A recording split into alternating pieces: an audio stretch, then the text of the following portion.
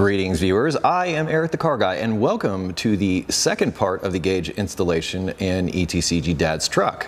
In a previous episode I had done the installation of the gauges physically into the dash. In this episode I'm going to be covering the wiring and all the electronic hookups and everything that makes these gauges work and do what they're supposed to do.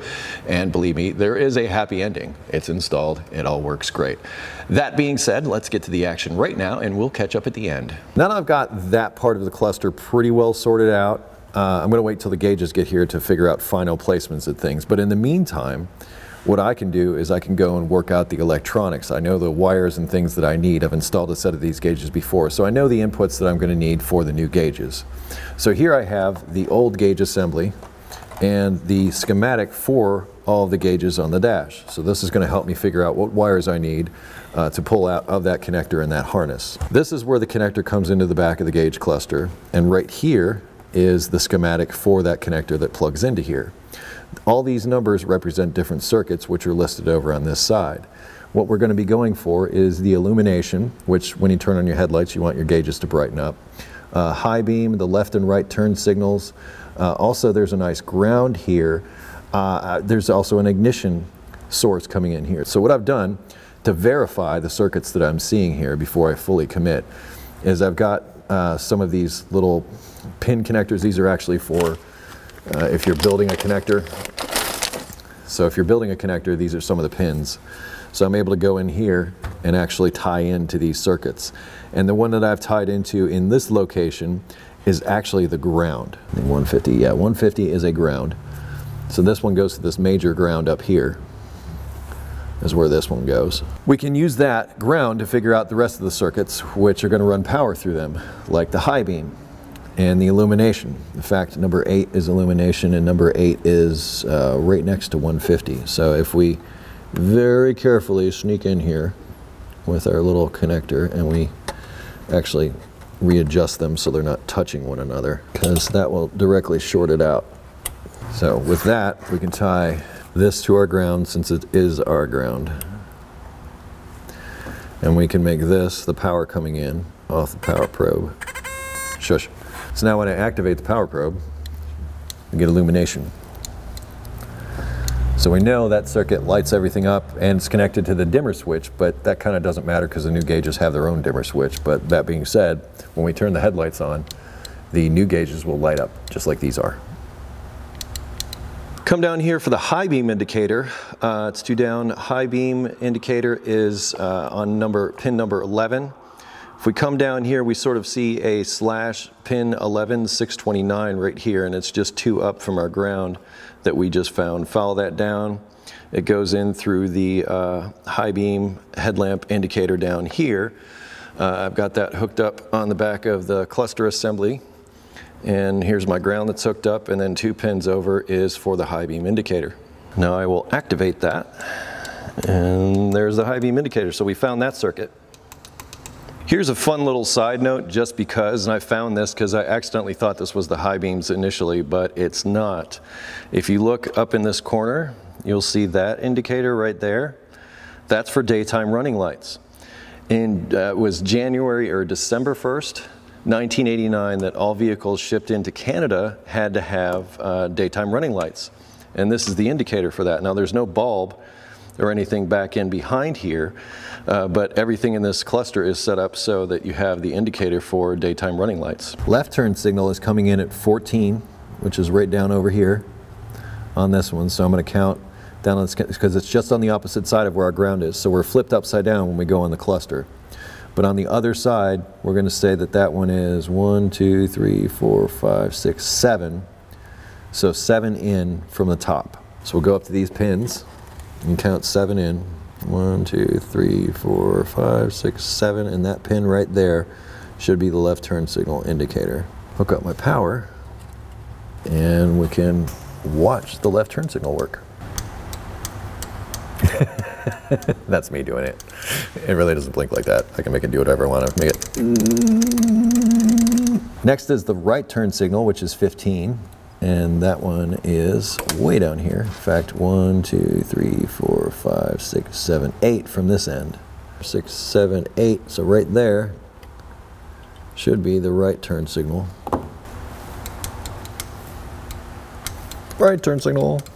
We've done just about all we can do here inside the instrument cluster. The rest we're going to have to do off the harness side inside the truck. This is the connector inside the truck, and this is where I'm going to pull the wires out from. This is where I'm going to run the wires for my new gauges, like my coolant temp, my oil pressure, and all that stuff is going to go through here and then through my hole in the firewall. So everything is basically going to collect up in this area. I only need to pull a few wires out of this harness, and that's what I intend to do. So I'll pigtail these wires off and connect those to the gauges when the time comes. We can hook up some power and ground so we can set things up, and I also thought about plugging in the headlight switch so we can check some of those things and just verify what we've got going on here.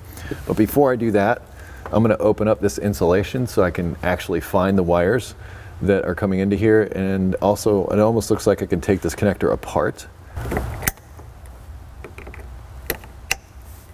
Oh, sweet. Oh, that's perfect. Humble Mechanic gave me this, and he says, this thing's gonna change your life, and it's a seam ripper, and it's for doing stuff just like this, so you can go in under tape or what have you. You know what? He was right. I mean, Humble Mechanic, oh man, he's right about a lot of things, because that did feel life-changing, honestly. Seam ripper, these things, if they're a buck, it's too much. But even if it was, considering what it just did, really happy with that. I'm gonna power up the truck in the way that we've been doing this whole time. Hook my power probe up also. Also gonna hook the headlight switch up, as well as the dimmer. This is how the connector is inside the dash. This little piece off to the side here is the piece that I just threw away. That's the plastic clip that went up into this part. So as the connector slid up into here, that's where the plastic clip goes. That's how I'm orientating it. 150 black should be this guy down at the bottom right here. It is a ground. And then we can double check. We can go in here and say, okay, that wire coming off of there, it's just black. So 150 is just a black wire coming out. So bottom left-hand corner should just be a black wire. And lo and behold, look, right here, all the way down in that corner, black wire. And we're gonna label this as ground. I used to use masking tape and a marker. This is so much better. Just holds up better. Thanks for rolling up on me like that. Appreciate it. Now I'm going to test my theory and see if the harness actually contains the wire for the high beams. So it comes up from down here and comes in just 2 down from where our ground was. It should be light green. So if we got a light green here in the harness, that could be our high beam indicator. There's the wire. I'm going to verify that theory by first turning on the headlights. I should do something, I hope. Yeah, it's high beam. Turning that off. That light green wire is going to be our high beam, so we'll cut that out. So it's like, high beam. I think I figured out a better way to do this is I'll start looping before I ever go to the wire.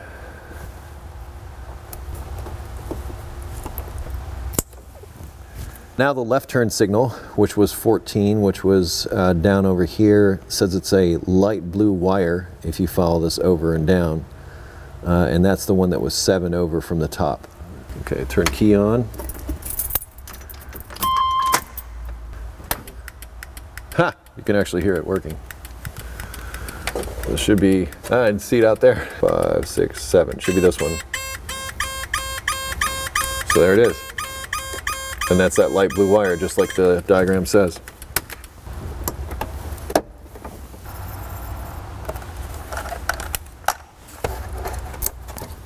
Right turn is number 15, and that is, come up here, dark blue. And this one was 8 over from the right on the top. 7, 8. We found it. And sure enough, it's dark blue. Every time I think of right turn, I think of that Clint Eastwood movie from back in the day. Right turn, Clyde. Was that pink Cadillac? I don't remember. Every which way but loose, that's what it was. Thank you, cameraman Brian, for being as old as me. You ancient dude, you. Even the messiest printouts like this, which mine aren't perfect, are better than masking tape.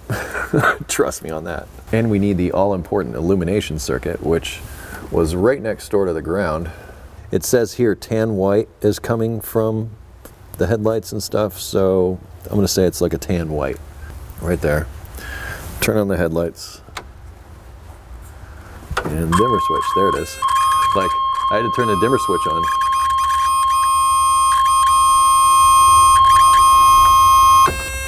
Emergency! Emergency! And sure enough, it's a little gray wire.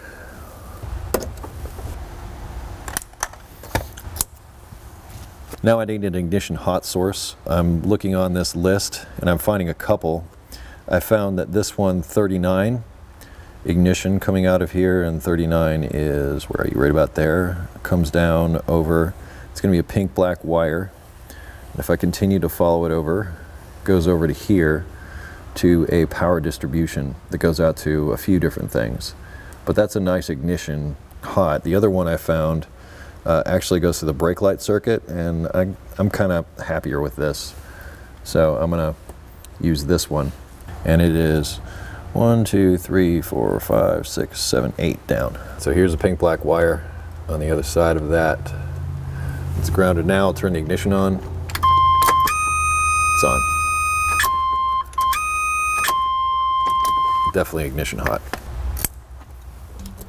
I want one more wire, and that is going to be for my parking brake. So whenever my parking brake's on or my brake fluid gets low, it would be nice to know that, and I'm going to install special illumination for this that's not included in the gauges. So I need to know where the signal is coming in now, and near as I can figure, this park anti-lock light, number 33, which is, where are you? There. So this one right here, this wire, is the tan white, and this goes over to the parking brake switch, manual brakes only. So I'll be able to tell if I've left my parking brake on if I do this. And it looks like all this is going to need is ground, because when you follow this over to here, it goes down to the fuse box. It's getting power, and as long as it's grounded, the light will light up. And it looks like it's, what was it, tan white? Yeah, tan white wire. Second one over. Yeah, it looks like that one right there. It's a tan white wire, this one. Turn the ignition on. I think I'm right there. Nothing right now. Sweet. So that grounds it. Since it's grounding it, it's going to need power from somewhere, which I may need to rig that up via the light. So in other words, wire the light to power, and then when this grounds it, the light will light. Oh no. No. I'm not getting to the end of my stuff. Ah, that's the last one. I need to order another one of these things. Oh no, we need to get this ASAP. Not during a build, no! I'm glad I got this far though.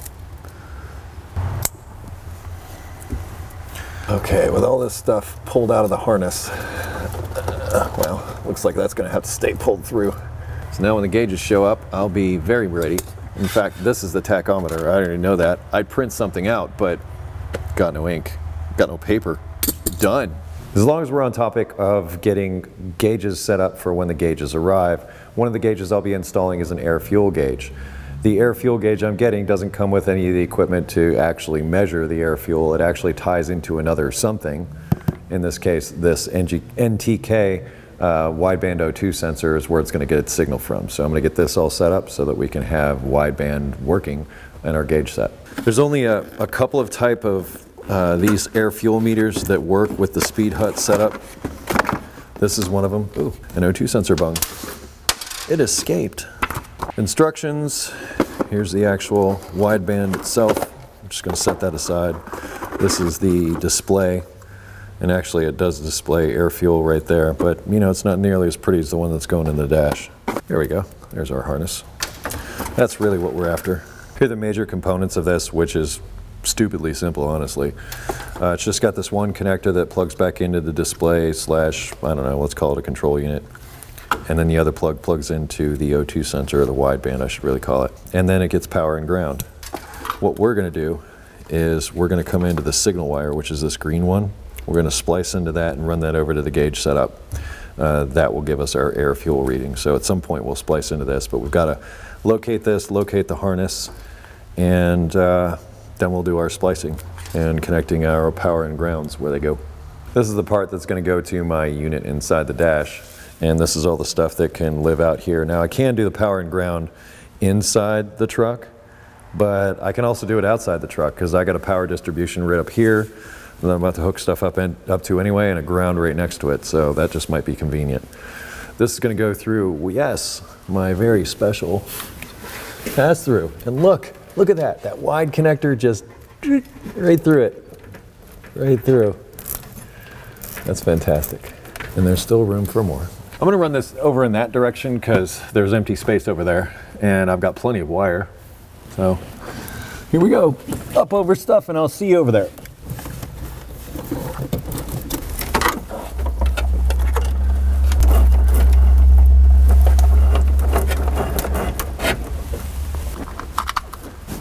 Done.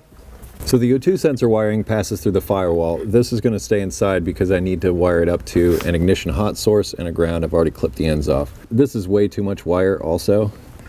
I'll sort that out in a moment, but I need to keep this inline fuse in here because, well, that way the circuit is still fused. O2 sensor heaters can draw some amps, and I'm actually considering using that same spade connector. I'm going to piggyback onto my other one. I'm just going to take this that is already powering up. I can't remember what that's powering up. Radio maybe? Anyway, taking this ignition hot source, and I'm going to piggyback the wire for the O2 sensor into that one too. You might remember this being the ground I made for the exhaust cutout, which I'm also tying into the exhaust cutout circuit. I found out that exhaust cutout was tied into that ignition hot circuit. I think that is ideal for this. The exhaust cutout's not going to be active all the time. Doesn't really matter. They're both coming off the same deal, so I have supreme confidence that this will work out fine. I won't need all this wire. Like, this is way too much, but I'd rather have too much than not enough. The idea here is I just want to cut this outer sheathing away, and once I've done that, I can cut the power wire to length. The ground wire's got to be a little longer because it's got to reach over there. So we still got our fuse. Hold the end of this off. We can send our ground up and over.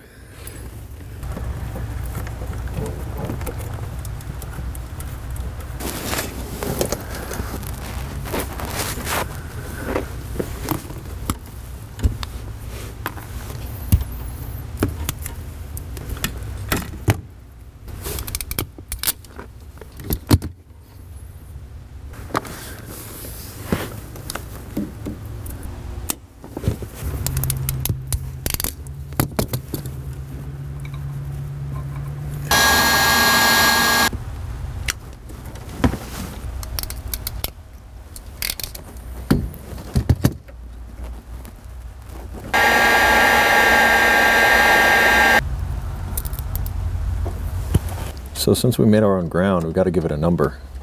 It's like whenever you look up wiring diagrams, grounds have like G24 or some designation.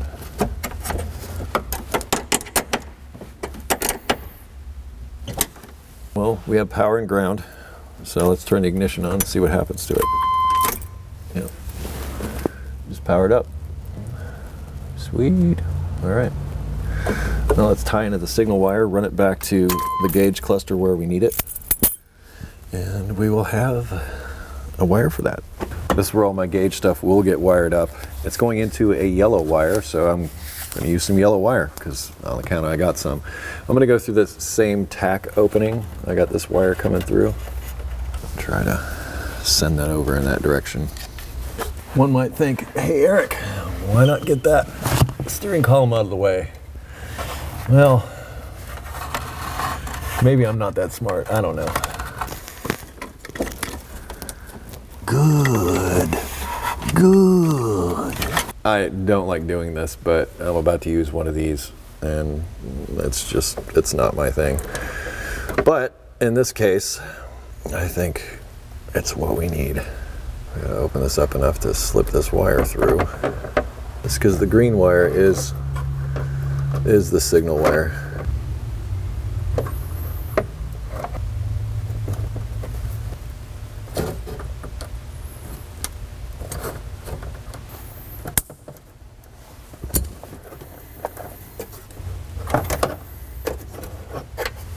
We can test this. I can turn this on. I can actually plug in the sensor. I can turn it on and I can check the voltage on the yellow wire. And if I'm seeing the same voltage there that I'm seeing here, it's connected. My new sensor, plugged in, boom. This is my voltmeter. There's a ground. It's just easier to do it this way than to try to like hold it on something. Meter, and I'm going to set it to, it's 2 volts should be plenty. We'll need to trim our wire and we'll poke into it. And all we can do is turn the key on.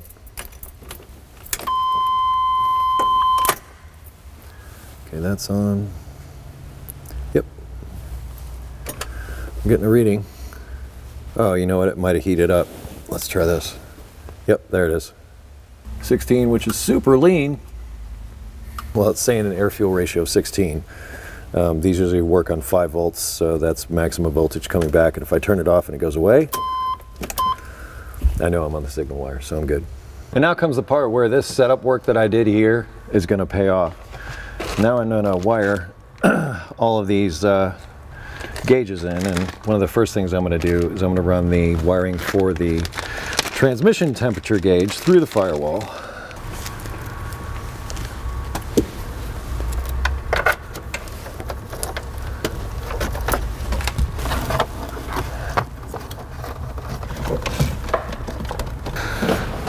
Before I get too far, I'm going to mark this as trans temp. Also going to mark the inside here. I do not need all this wire. Might try something different here. I've been finding that using these is faster, and when you've got different size wires, like I do here, seems to be the best solution.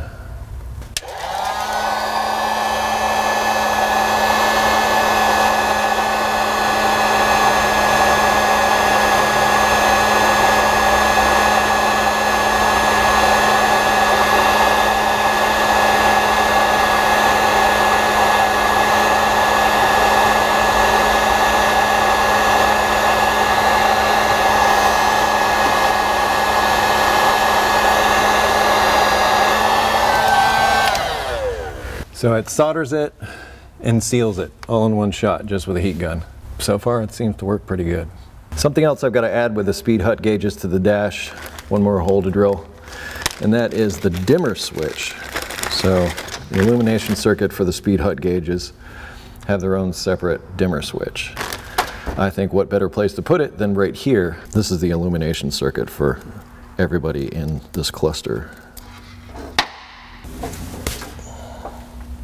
I just need to figure out what size hole to drill. It's like 17/64. It's weird how you open up a box of drill bits and you find like in fractions the size drill bit you need. So I have a 17/64 drill bit. There is nothing behind here, so I'm not worried about it interfering with anything. We want to get all perfect with it. I think if I just go over there, that corner, cross it with this, that should be about the middle. So you just draw an X on anything from corner to corner and you'll be able to find the center. I'm just going to drill into my hand with this one.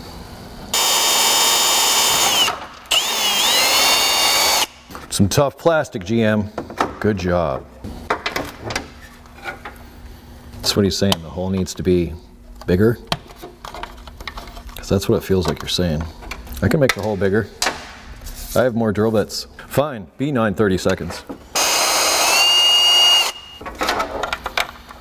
Oh, that's better. Weirdly, they got that little piece sticking up right there. on the switch that when you try to run it down flush, it's not going to run down flush. What's my solution here? Oh, better. That'll work.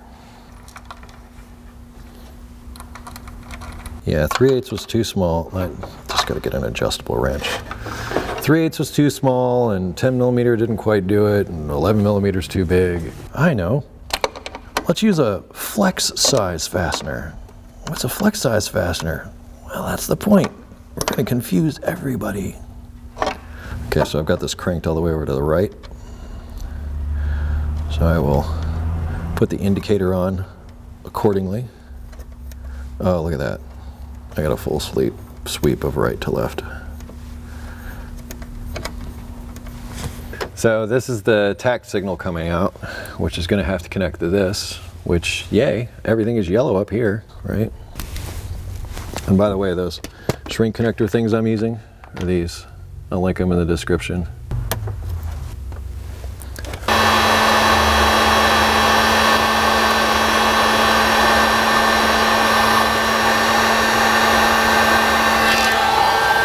This is my GPS speedometer. It needs to be mounted with a clear view of the sky. So it likes to look at the sky because it's checking satellites to say, hey, how fast am I going? Because of this, this speedometer is, well, pretty accurate, but it also has some neat little features like quarter-mile times that you can program it so it knows that when you've gone a quarter mile, and it can tell you all that stuff. And I thought probably the best place to come down through is right up under our speaker grill. Hopefully this goes somewhere. Hopefully someplace where I can find it. I don't know if you can see it, but I just spotted it right flipping there, like right in that hole is the other end of that speedo cable thing, and it's got to go right here, so it knew where it wanted to go. I'm gonna cut some plastic because that's what's in my way, and I'm really hoping not to cut wires while cutting plastic. This is serious plastic, very serious plastic. I'm beginning to wonder if I'm using the right tool. Well, this guy cut through plastic great before.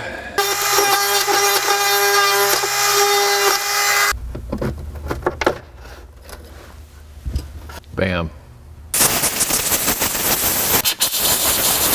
This is a signal wire. I can't cut it.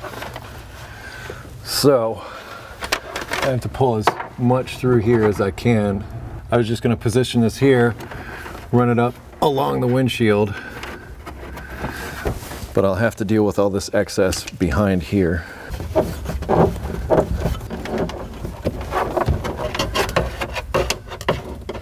So I'm just going to leave it there for now. This only plugs into one thing, so I'm not too worried about it being marked.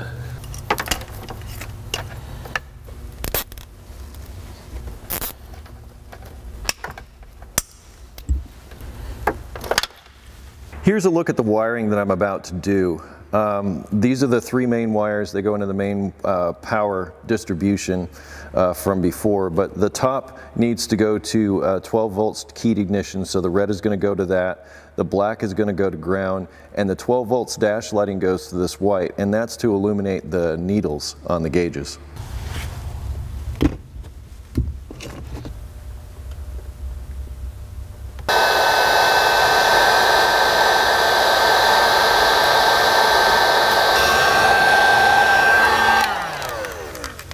I think that worked. This is the ignition hot. Goes to the red wire. Yeah, keyed ignition, red wire.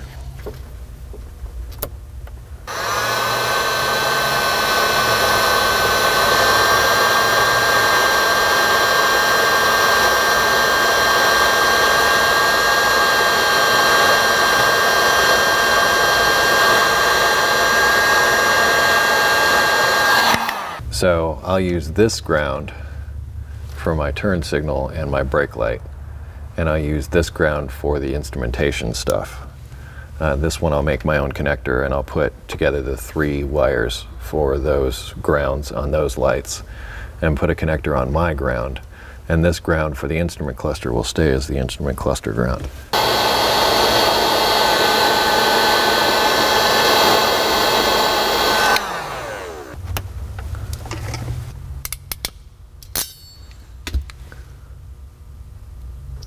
Just to make it easy to find, it's a companion connector. I'm going to put connectors on each one of these wires that are going to go to the lights. So I've got one connector for all the grounds. I'm going to take all the light grounds and I'm going to put them into this. But the turn signals, the high beams, and the parking brake are all these. And I'm going to give them all bullet connector connections like that, so I can easily hook them together and unhook them. Plus these feel a bit more compact and they're kind of insulated when they're together, so I'm not worried about things touching one another when they're getting crammed in behind all this junk.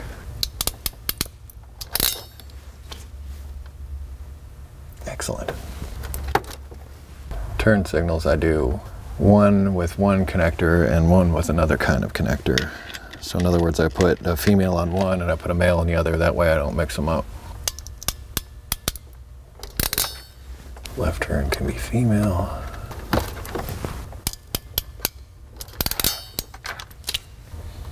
Anybody want ice cream? Ice cream truck outside.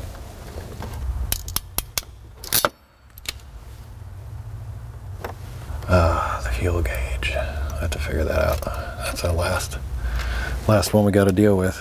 I'm sorry I didn't cover the fuel pump installation, but at that time when I did install the fuel pump, I took the opportunity to check out the wiring going to the sending unit in the tank. And I found that there's a pink wire and a black-white wire that I basically took and ran all the way up into the gauges directly. I didn't take anything out of here, out of this connector. I just took these wires and ran them up through my pass-through in the firewall and made sure that they went to the gauge assembly directly. But if you were going to do this yourself, you could do it one of two ways. You could find this black-white wire and this pink wire, which I think is the best case scenario since your ground is actually a part of the circuit. Or so long as you had the pink wire and you could ground the sending unit anywhere, but you really need the pink signal wire going up to the gauge. Coolant temp wire, gonna run this guy through our gauntlet of wires. The more things I push through there, the less room I have. Sweet. This will be marked coolant temp.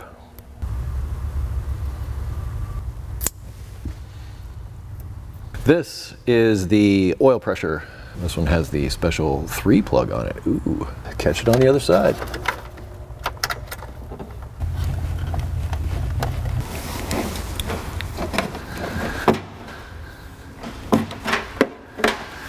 I think my pass-through is going to prove out to be just enough.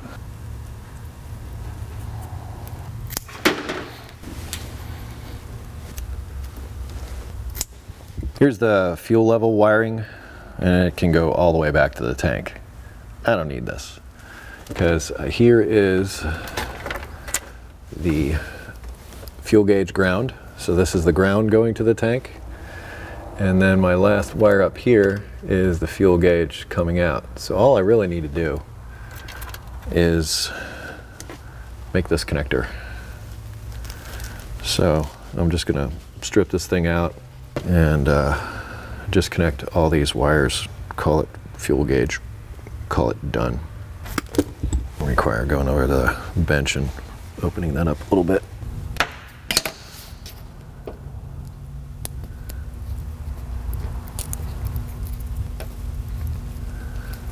See? It's all wrapped up like a deli sandwich. I'm putting a piece of shrink tube on here now to just kind of clean it up a bit. Black wire is going to go to ground, white wire is going to go to the signal. I can just recheck that, but I can't see how that would work any differently.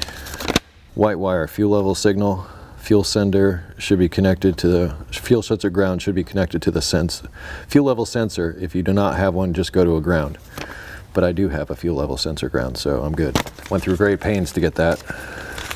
Lost many lives to get this information. Help me, Obi-Wan. You are my only hope, brother.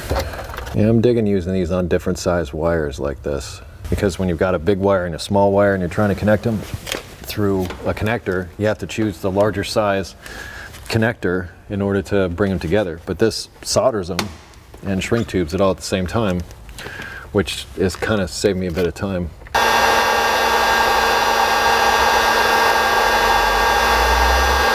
Just gonna give that a minute to set up and then I'll do the other one. They're kind of close together and I don't want to overheat it.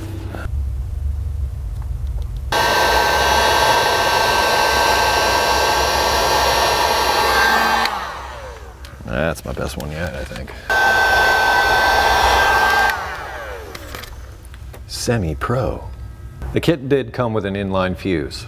I did not use it because I was taking my power from a fused source. So in other words, if I had put this in there, it would have just been redundant. Also, it would have been behind this whole cluster and everything. Kind of useless to me, but this is fused. All this stuff is fused going up into here. All I did was basically eliminate what was going to the original cluster, and I'm now making it go into my instruments, that's all. So if you don't have a fuse and you're wiring things up from scratch, well, absolutely put this in there. Otherwise, well, you can probably get away with just like what I did. I never tested any of these. Oh. Beep, beep, beep, beep. That seems like enough. Can connect back here somewhere.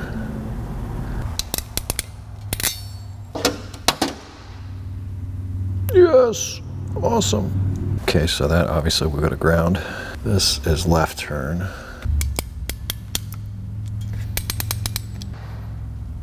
Yes! Right turn, that means right turn is female.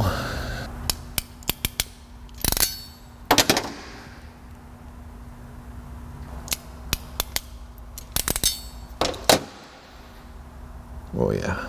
Okay, I think with the exception of, well, we already did the fuel gauge, so that's all. Everything else just plugs in from here. I forgot that the illumination is also going to need a power and ground. It's going to need illumination off the illumination circuit for the truck, and it's going to need a ground. But this is attached to this outer piece, and I want to be able to remove different parts of the dash just like I have it now for serviceability. Therefore, I'm going to come in here and I'm going to add pigtails coming off of both of these. I'm going to redo these, and those pigtails are going to have these bullet connectors, and I'm going to also put bullet connectors on these so I can just plug right in to there and remove this whole outer dash assembly and not have to worry about it if I ever need to service it. I'd like to add a little bit of clarity to this part of the video. Now, this is that inverter, also has the dimmer switch and everything involved, and you have to wire this up separately. This gets the 12 volts coming from the dash, the signal that you get when you turn the headlights on that I showed you earlier, and also a ground. But you might also notice that this other circuit that has the white, black, and red wires, also on the white wire gets the dash lighting going to it, and that is for the needle illumination. Now, what I've also included in this that I didn't show you is when I installed the shifter, I ran a wire for the lighting for that. So there's a lighting that goes behind the indicator on the shifter, the big red wire that you see, that's also going to this dash lighting. So when I turn on the headlights, not only will the gauges illuminate, but also the indicator on my shifter.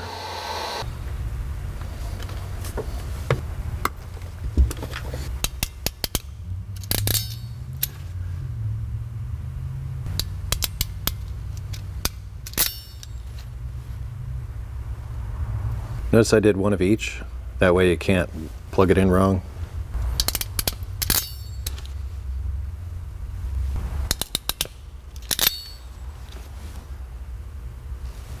Now I'm just getting fancy. Since these two wires go together.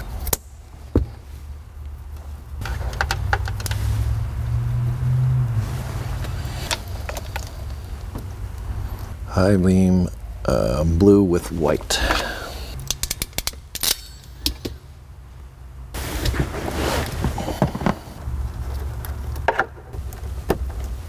Not all of these need to be connected. In fact, we're just checking illumination right now. So we can't expect to get readings from sensors that are not plugged in.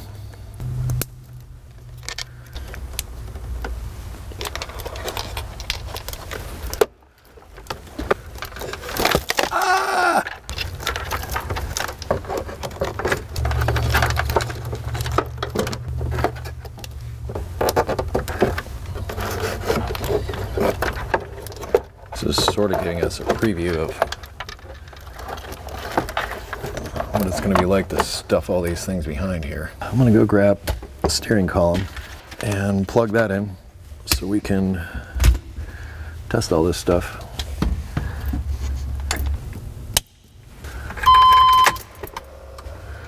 They moved. You know what I've got to do? I got to plug in the headlight switch to go the rest of the way.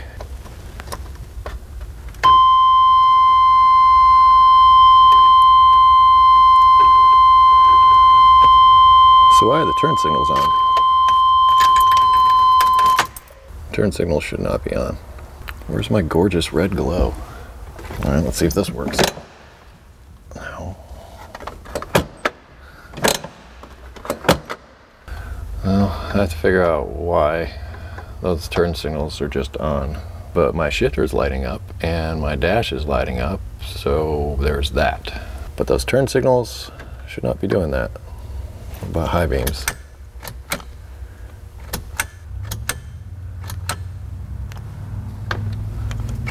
Oh, there it is. So they're working. But my parking brake and the other stuff, why? Why is it doing that? Welcome back, viewers. For me, it's been about a day. For you, mere seconds. I have resolved all the issues I was having during the last clip, and I'm going to share with you how I fixed those things. First, there was the issue of whenever you turn the lights on, both of these green lights would come on up the top for the turn signals. And you'd be like, what? Why is it doing that? Another thing that I noticed when I did the turn signals themselves is they would flash really quickly. And I said to myself, you know what? That's almost like a bulb issue or some ground issue. So I got to thinking, and I got to remembering a little bit about when I first disassembled the whole front end and took all those lights out. And I remembered it had two very important ground connections that go to all those lights up front. So I came in here, took my trusty power probe, hooked up this ground. So this is now grounded. And now see what happens. Turn on the lights and look, they're not on. If I turn on the turn signal, it blinks normally and goes where it should. Cool, right? And I'm sure the astute viewer might have noticed that also on the speedometer, you'll see that that turn signal is working as well. I added that to the wiring. I figured, it can't hurt, what the heck? So that is now a part of everything. Parking brake. Now that was a little tricky because I remembered that whenever you activate the parking brake, it actually grounds the circuit. I didn't have any power going to that whatsoever, so I actually had to run ignition power from the same thing that's powering up the gauges here. I ran an ignition power to the parking brake light, and the other side is a ground, so now it works. But what's weird is I didn't get it to work initially when I was trying to activate it with my power probe, like doing power and ground, going through like I showed you over on the bench and how to activate the LED. And I kept scratching my head, why isn't this working? And then I realized LED stands for light emitting diode, and some diodes only allow electricity to flow in one direction. So I changed things around. I changed the ground to power and power to ground, and now I have an indicator light for my parking brake. One more thing. Things were not as bright. In fact, it's kind of bright in here now, but you can't really see the red. In fact, things look a little pink in here. But what I discovered was this dimmer switch was down here as I was working, but as soon as I put it up. So this all still runs through this old dimmer switch. So this actually has two dimmer switches now, but I didn't have this one turned all the way up, and therefore I wasn't getting full power to the gauges, so they weren't illuminated as much as they would be if it had full power. But now it does have full power, and much happier. Also, I just plugged in all the sensors to the gauges just to see if they would work. The voltmeter actually works off the voltage going to the gauge set, so that is a little low, and I'm not surprised by that because, well, we've been running the battery, not charging it up. The fuel sender went all the way to full. It was on empty, but you actually program this for the resistance values. Now, I recorded the resistance values of my sending unit in the tank, and I just need to program that into here. Just to give you a little more detail on the fuel gauge and how this works, it's set up so that you can calibrate it for different resistance values based on whatever sender you're using. General Motors usually uses 0 to 90, which is what I use and what worked for me, but as you can see, you can set it up for several different types. This is outlined in the instructions on how you can do this. It's really not all that difficult, but you can set it up for a number of different resistances, as you can see here. So this being at 0 oil pressure, that makes sense. This water temperature being way down here also makes sense. This transmission temperature also makes sense, but I just thought of something. I could go out there with my heat gun on those sensors and we could watch those work if we want. I also forgot one more thing that I did. The gauge set, the speedometer in particular, requires a 12-volt constant power. This is the power distribution for the truck. I took the fused I took the fuse and put it in line for this power that's going to the speedometer, and that's going to be on all the time. This makes it so that when you first start it up, it acquires a signal much faster than it would if you didn't have this constant 12 volts. So you don't necessarily have to hook this up, but if you do, what it's going to do is it will basically come up faster and acquire a signal much quicker. And if you store the vehicle for a long period of time, you could just come in here and pull this fuse and you wouldn't have that parasitic draw happening while you had it parked. Although I recommend just disconnecting the negative battery cable if you're going to store something for a long time anyway. Start with coolant temperature.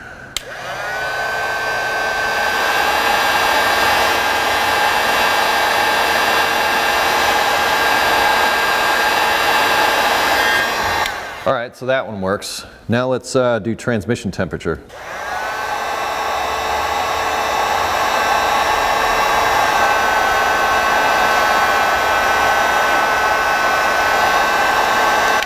Now the wiring and everything that you saw in this video was not the finished wiring. I actually went back in and got rid of some of the excess wires and wired things up as I just showed you, made sure that the turn signals and the parking brake light worked.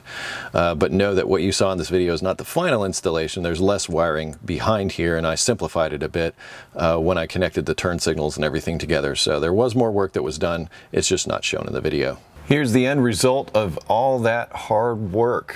So all the cutting, all the wiring, all the fabricating, whatever you want to call it, this is the end result. So instead of that goofy dash that was in here before, this is what we have now. I turned off all the shop lights so we could see what these look like all lit up. Yeah, cool, right? And the dimmer. This is what the dimmer does. This is the one that came with the Speed Hut stuff. The needles are always illuminated as long as the gauges are on, and to get rid of this awful buzzing, let's do that. Here they are, all illuminated and installed. Well, let's see what they do.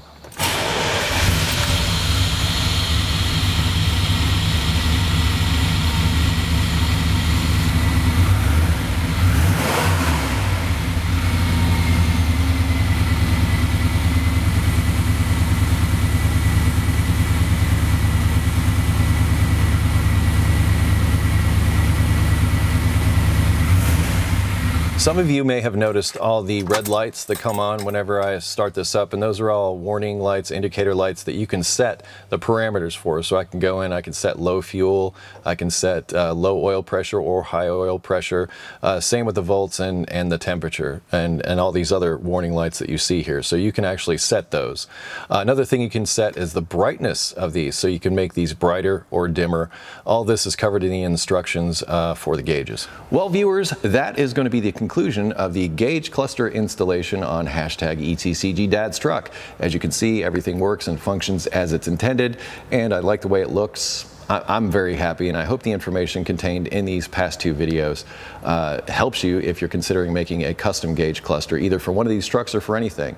Think of what I just showed you as a stepping off point. I mean, custom work is custom work. You're going to make it into what you like. I hope the things I've showed you give you some ideas on how to go about that. I will also put links in the description to additional videos that are related to this, including other videos in the ETCG Dad Truck series, also parts, tools, and that type of thing, so please check the description for additional information. Also, there's a link to a video that is an extended version that contains both parts of this video if you're interested. For premium members of my website, link down in the description. Please don't forget to like, comment, subscribe. I appreciate it when you do that kind of stuff. Be safe, have fun, stay dirty. Thank you very much for watching, and I hope to see you next time. Thanks again.